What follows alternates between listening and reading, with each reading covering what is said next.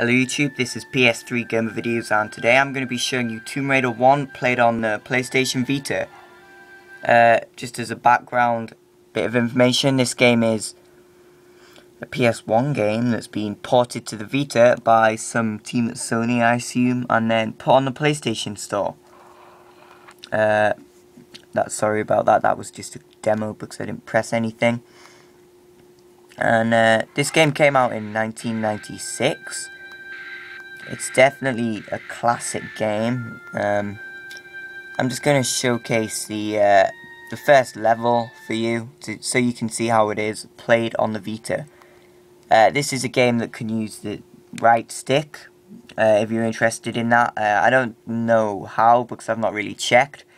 But for this game you get the menu, where if you hold down your thumb on the screen you can get additional options. But anyway, this is a game.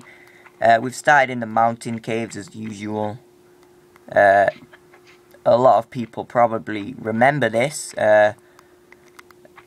This game is really nice on the Vita, I have to admit. It's looking great, as it did on PSP. If you ever played it on PSP with the backwards compatibility, it looks something like that, but I would say the colours are more vivid, and it's better because the screen's bigger. So this is a console. This game has been made for consoles, so it makes it feel more correct, if you get me, and not I don't know, not withdrawn from the game, since it's a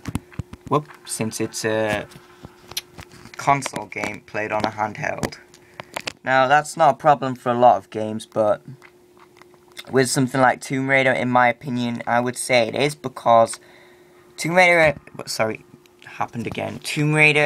needs the player to remember what they've done, and it requires long play times, I would say, because that's what sort of game it is. So it's nice to see that this works out quite well on the Vita. Now I'm just going to walk. Here we are. There's some dogs in here, or wolves, that's it. Oh no. I'm thinking of a different room, but this is basically what you do on the game. You're Lara Croft exploring tombs, and I like that. It's different, it's just different. If you're interested, please check out my other PlayStation Vita videos. I've done Silent Hill, Resident Evil 1, 2, 3, and I'll have more coming in the future. So you might be interested in that, and if you are, please check them out, because I'd appreciate the support. Thanks. If you're considering buying this because you've never played it, then I would definitely recommend you buy it, because the system that it's played on, the Vita, it just makes it feel good, and it's a very good game.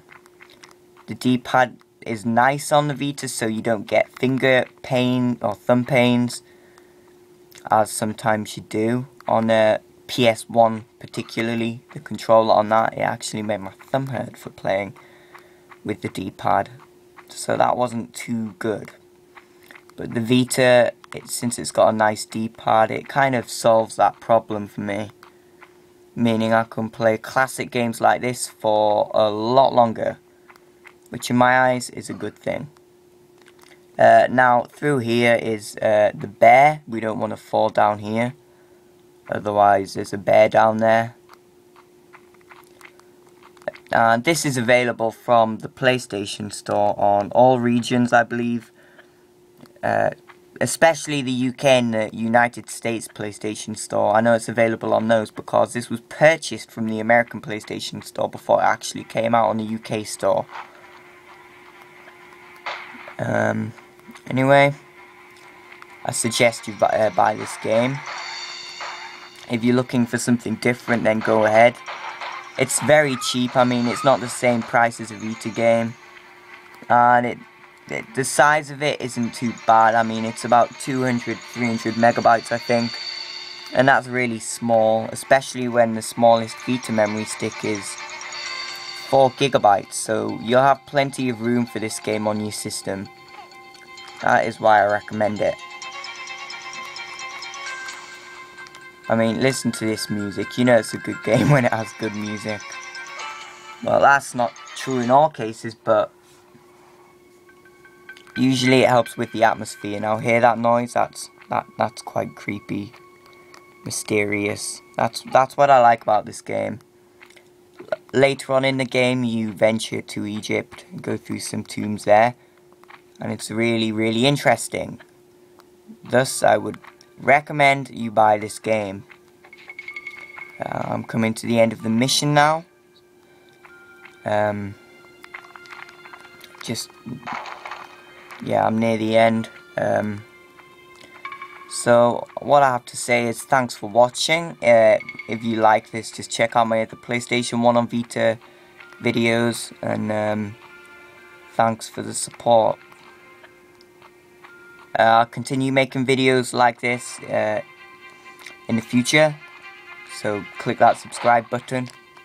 And I'm going to make them all available in a playlist, so you can see them all in one place with ease. And once I get through this massive gate, the mission's end is among us. That gate is the gate I'm talking about. And I'm just going to run. Whoops, I got caught on the wall. I'm just going to run over here and jump through the gate. And that's it, people. Thanks for watching. And leave a comment and a like if you like this video. Once again, thanks.